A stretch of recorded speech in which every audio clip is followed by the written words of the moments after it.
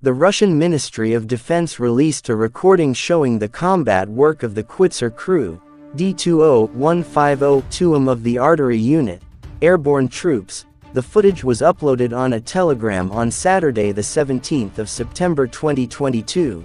In the caption of the post mentioned during the battle against the troop battery artillery attacked firing positions, identified from the Ukrainian armed forces, destroyed enemy armored vehicles, artillery batteries and embroidered command posts and long-range firing points, and enemy attacks respectively. Suppressed artillery battery commanders enter airborne. Informed about the outcome of the battle.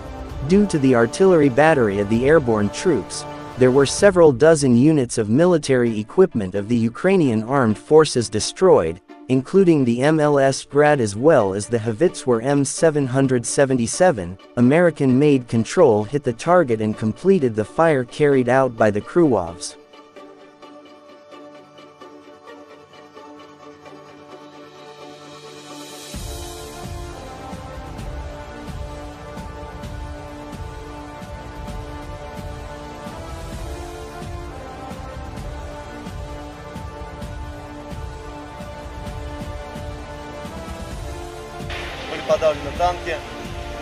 Thanks for watching.